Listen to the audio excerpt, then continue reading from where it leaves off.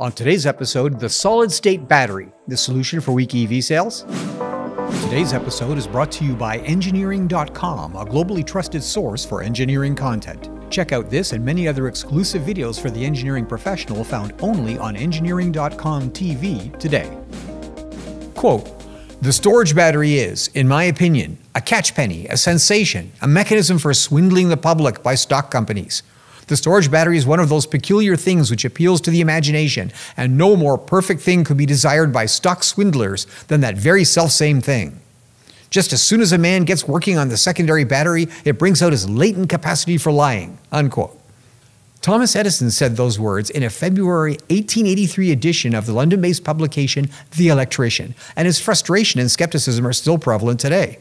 The desire to build better batteries for electric vehicles existed from the dawn of the horseless carriage, and 130 years after the birth of the automobile, we're simply not there yet. But things are looking up. Current generation lithium-ion batteries have made EVs a practical proposition for millions, although serious challenges remain in range and affordability. But the battery industry is bifurcated into two general groups: the dreamers, the backyard inventors and hucksters that Edison complained about, and the physics-driven, serious companies that work closely with major automakers.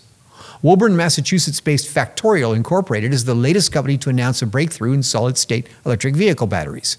The technology, which the firm calls FEST for Factorial Electrolyte System Technology, uses a solid-state lithium-ion design and is far enough along the development timeline that assembled batteries are now in the hands of technology partner Mercedes-Benz.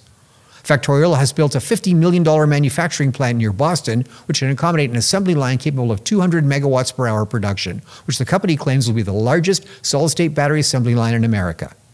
The key to the firm's technology is a novel dry cathode design, which enables energy densities of up to 450 watt-hours per kilogram, performance which the firm claims can extend electric vehicle range by up to 80%. The sulfide-based, all-solid-state electrolyte is less flammable than current liquid electrolyte designs, and it remains stable at operating temperatures over 90 C. This has the added benefit of reducing battery cooling system requirements and simplifying EV design.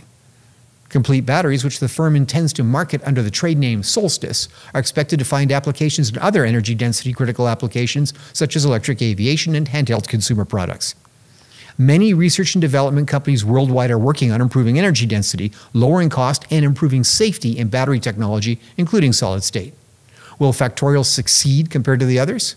Well, we won't know until automotive pilot-level production is achieved and the auto industry begins extensive testing. But Mercedes-Benz, Stellantis, Hyundai Motor Company, and Kia have all entered into agreements with Factorial, with cross-appointed board members from Mercedes-Benz and Stellantis.